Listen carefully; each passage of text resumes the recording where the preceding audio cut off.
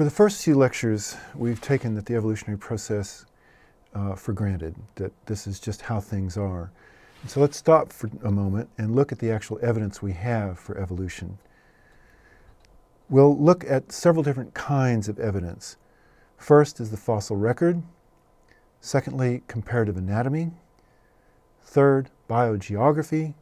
Fourth, molecular genetics. The fossil record is something that we need to be able to calibrate to estimate the ages of specific specimens that have been obtained over the years. And so let's first start with how you estimate ages. How do you date the rocks? And the first of these is called geochronology, so rocks and time course.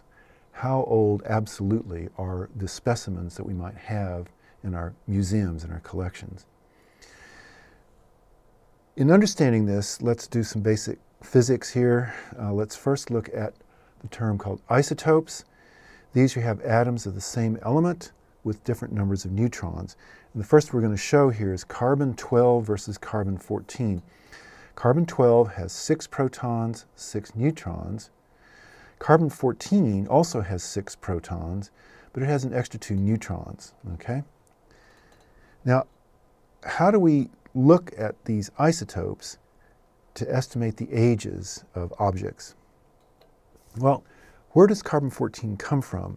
It turns out that carbon-14 results from the collisions of energized neutrons with another element, nitrogen-14, in the upper atmosphere.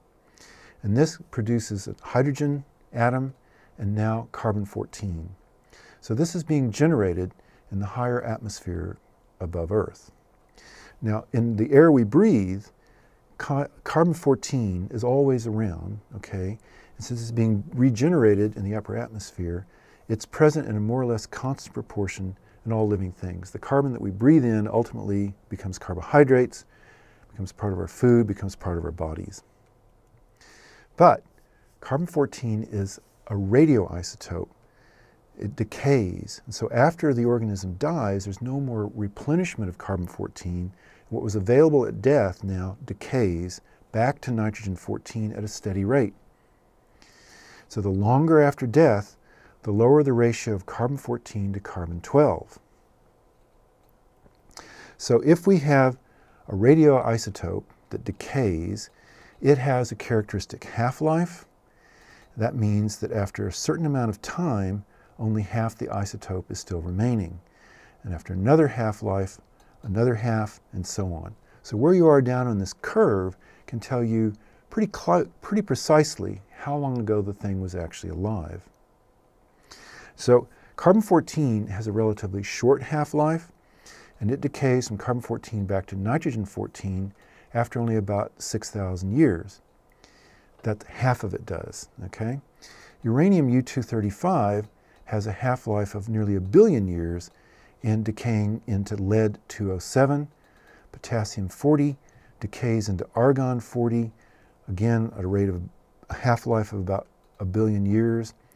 U-238 to lead-206, 4.5 billion years, and so on. So we've got some things that decay fairly rapidly, like carbon-14, and others that are much more stable, okay? But nevertheless, there's a characteristic curve, and we can see the ratios of these things in the item and say roughly how long ago it was formed.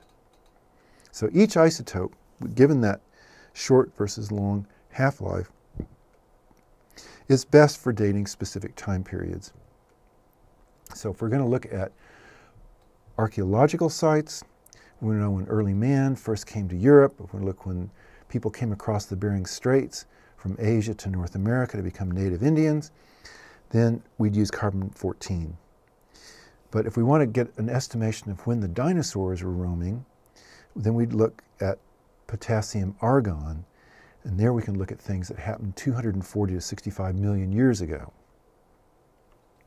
Now, a more recent technique in geochronology that's just been available in the last few years is called fission tracks. And this is kind of cool because you have a crystal of quartz that is formed with volcanic activity, and within the crystal there are a few atoms of uranium-238, okay? And every now and then, one of the uranium-238 atoms decays, and this produces a blast of energy that go poo through the clear crystal, and it leaves a streak. And so you can see the visible trails, and this allows you to estimate the ages of quartz anyway back to 4 billion years. And then at the other end of the spectrum, there's a technique called thermoluminescence, where certain minerals and ceramics, so teacups, are charged through the absorption of cosmic rays. As we're all sitting here today, we're being blasted by cosmic rays, and they simply just pass through us. But there are certain materials that absorb the energy of the cosmic rays, and it's sort of stored up kind of like a battery.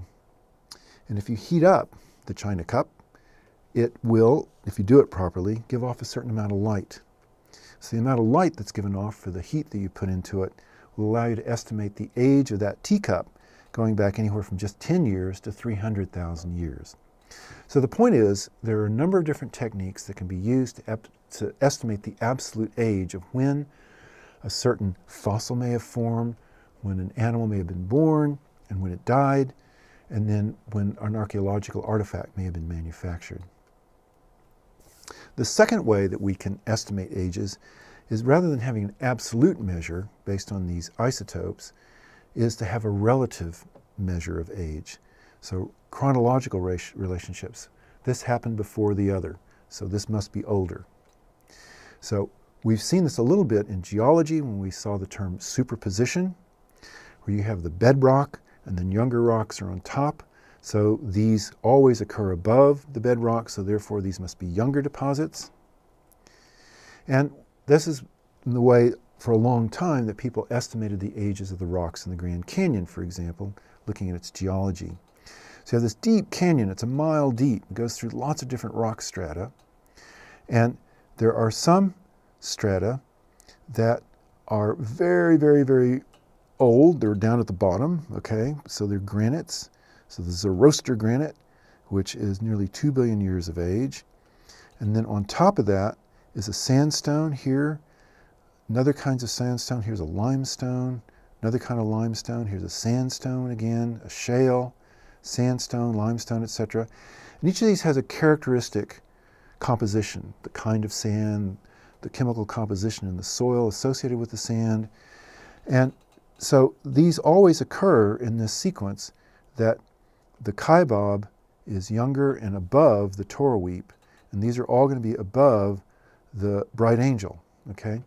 Now here in this case we actually have absolute ages that we can use the radioisotopes for, and we can give numbers, and this is, in fact, the Kaibab is just 5 million years younger than the Toroweap, okay?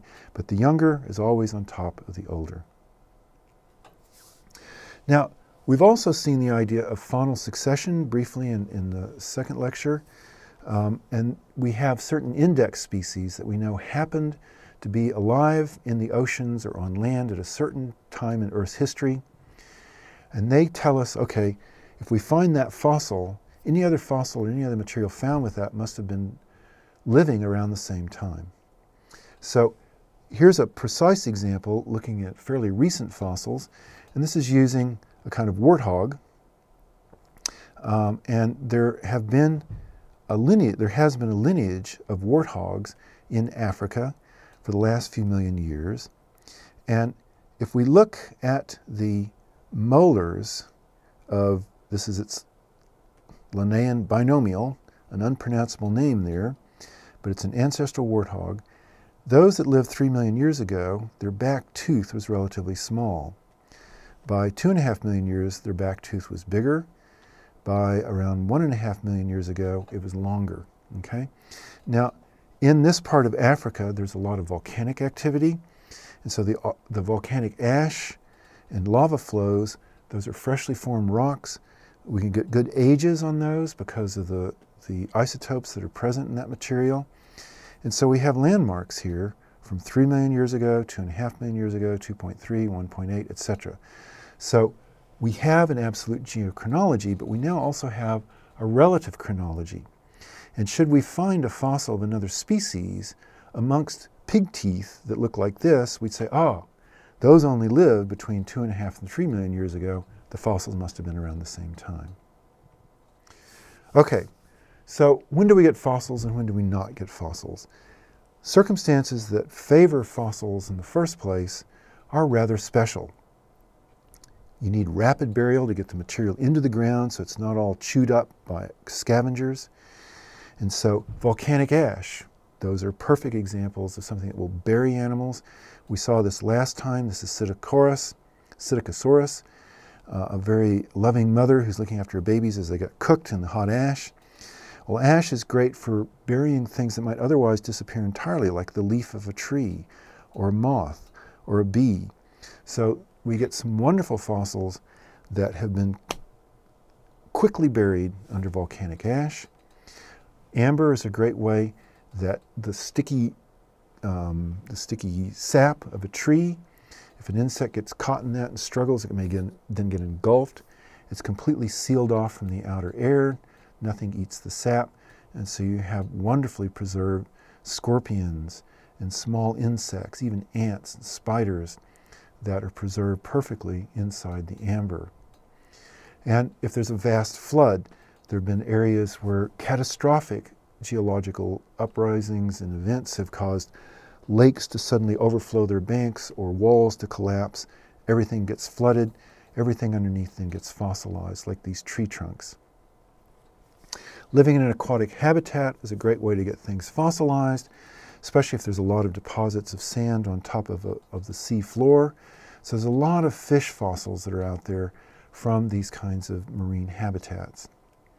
And having hard body parts obviously make it much less likely that the dead animal's remains will be destroyed completely. So there's lots of fossils of these things called trilobites. As we'll see later, they're related to crabs.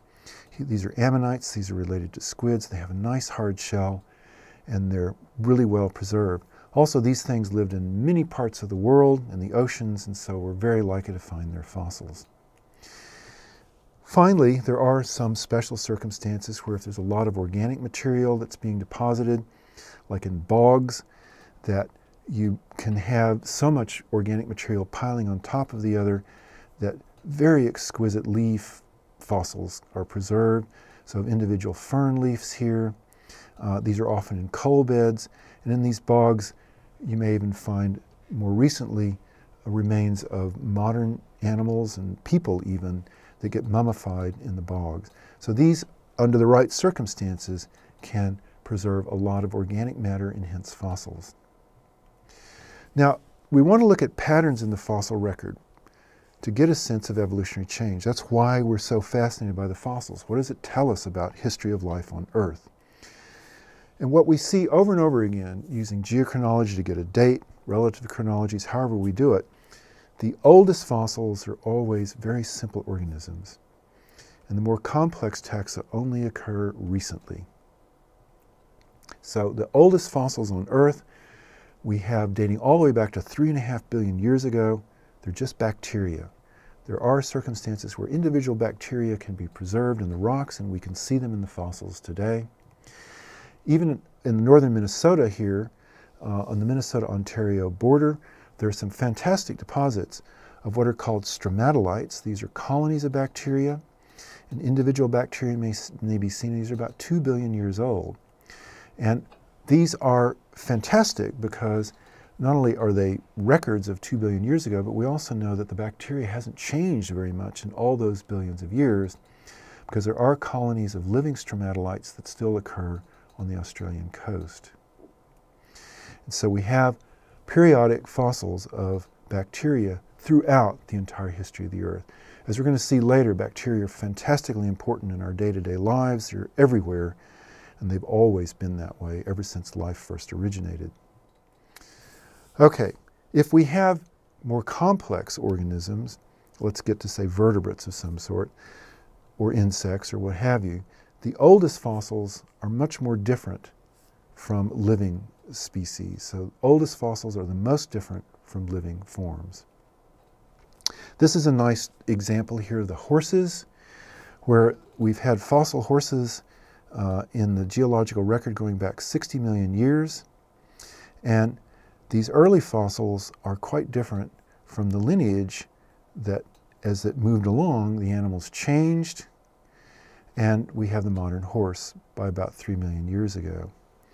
Now, the U.S. Postal Service has commemorated in this lovely stamp the earliest fossil horse called Eohippus, and the key thing they've got here in their rendering is it's got 3 toes. So we have a 3-toed horse. These early horses had multiple toes, and they were also very small. They're only the size of a cat. So these cat-like animals with 3 toes eventually evolved up to a 1-toed form up here, and they're much bigger. So the further back we go in the evolutionary history, the more different they are from the modern form. Elephants, likewise, there's been quite a stunning change in the lineage from the earliest elephants to modern elephants, the biggest land mammal today with trunks and big tusks. The earliest didn't have tusks at all. They probably had something beginning like a trunk, but again, they're quite small in comparison to a modern horse. And as this lineage evolved, there's a proliferation of forms, some with quite extravagant tusks that are on their lower jaw rather than on the top, some that crisscrossed, and then finally we just have the 2 modern forms. So if we look at this, we can also see, of course, by interpolation, looking at things that are closer in time, that those that are chronologically adjacent, those that are similar in time, they show the greatest physical similarities. To look at this point, we won't use the fossil record. We'll look at a modern phylogeny, or evolutionary tree, of the flies. So these are all the living forms of flies. And there's 2 groups we just want to look at briefly here. The houseflies, which are down here, and the mosquitoes. Now, the branch that led off to the mosquitoes split off from that led to the flies quite some time ago. And no one would mistake a housefly for mosquitoes. But amongst the mosquitoes, there's a diversity of forms that are all really quite similar to each other. All of these different mosquitoes are much more similar. They diverged from each other much more recently. So with less time, they haven't developed the kind of extreme changes in body plan that we see after a much longer period that you would get, like differentiating between flies and mosquitoes. So, to summarize all this, the fossil record clearly reveals the great age of life on Earth, going back billions of years. And every lineage we look at shows a persistent pattern of change. This is true among all living things.